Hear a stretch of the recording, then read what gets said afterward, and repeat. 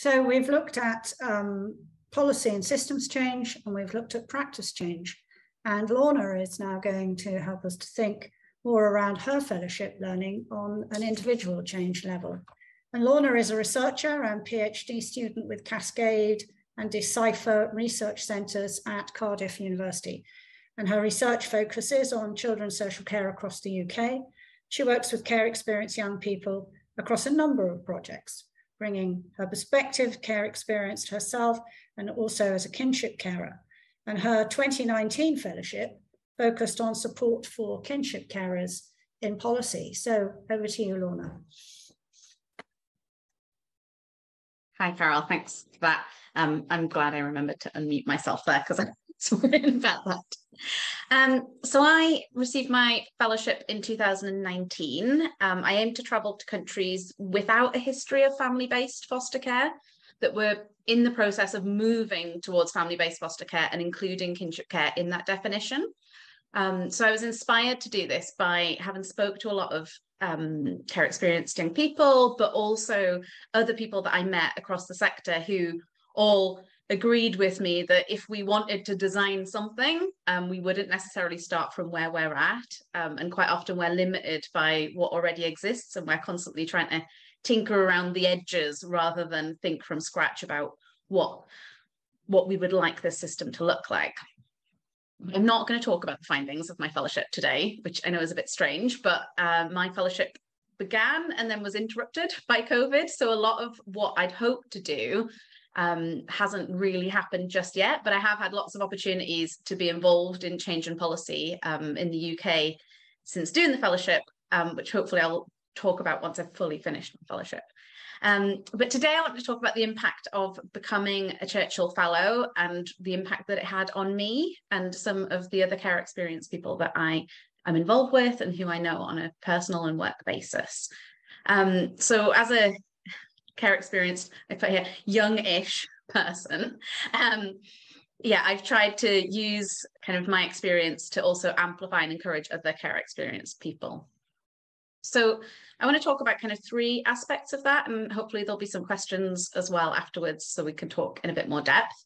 But I want to talk about empowerment and networks and opportunities through the Churchill Fellowship. So firstly, empowerment. So I want to talk about this today because it can be really intimidating being in a cohort of phenomenal people.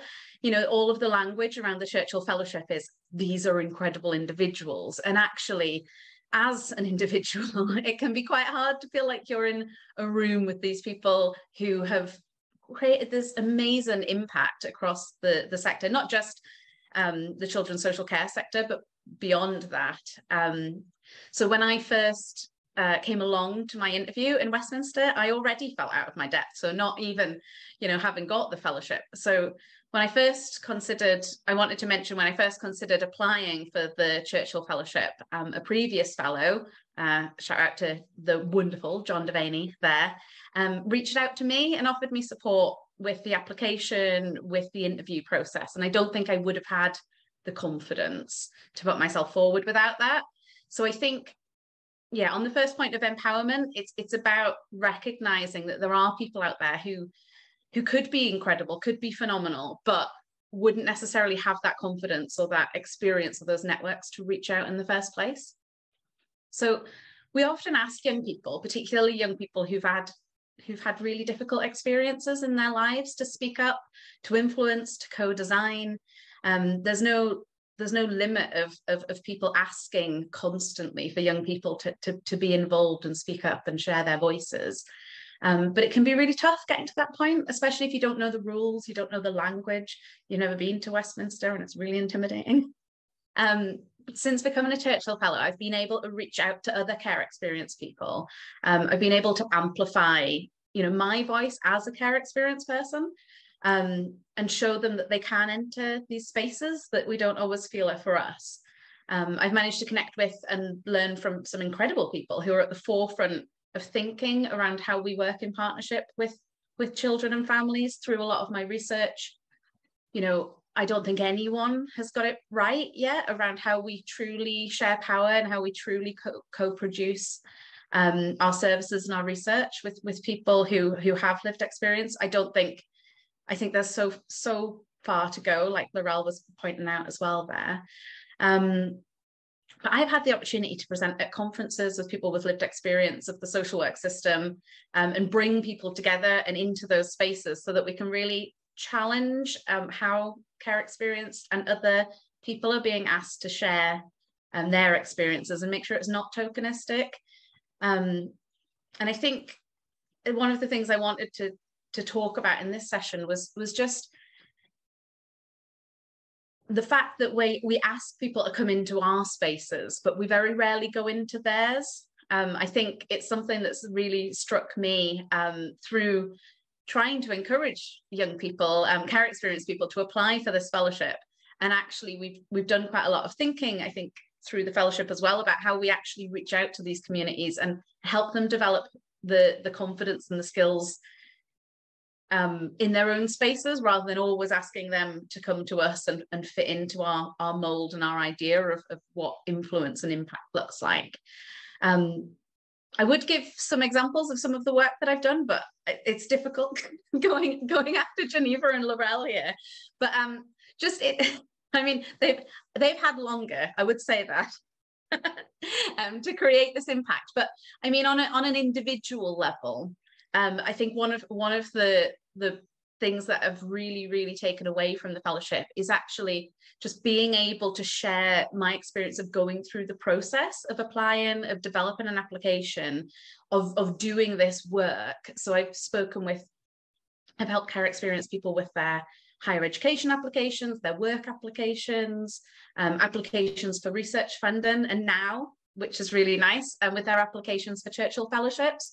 I've had a lot of young people get in touch, young and older care experienced people as well, get in touch to ask what it was like, and to ask about the money, to ask about how you actually put yourself out there. So I think by being a fellow myself and being very open about the fact that I'm care experienced, I can amplify myself in that space, which allows other people the confidence to see themselves potentially being in that space as well. I'm also doing some work with kinship carers through the charity Kinship, so the founder of whom was also a Churchill Fellow. So it's really nice to have that cycle of people supporting each other and pulling people up. And they're doing some amazing work with kinship carers that helps them develop their own skills before then asking them to go out into the world and do some of this influencing work. So actually thinking, you know, it's difficult to ask someone, you know, come along to Parliament and speak about your experience without first explaining to people what lobbying is, what campaigning is, how to speak in public. So I've been involved in some of that work because I'm really keen to start, you know, with people and where they're at, and help them get to a point of feeling confidence, rather than being put into these spaces that can be really difficult and really quite traumatizing for people, without having the skills and support in the first place. So the other part I want to talk about was networks. So I kind of touched on that by saying some of the people who reached out to me and that I've kind of worked with through this. But I remember being told, and actually Julie said it at the start of this session, so it's quite interesting, but I remember being told when I became a Churchill Fellow that being a fellow can open doors. It really does. But it's also an opportunity to bring people together. So this new fellowship stream, I think, gives the opportunity to bring together and amplify the work that care experience champions are already doing.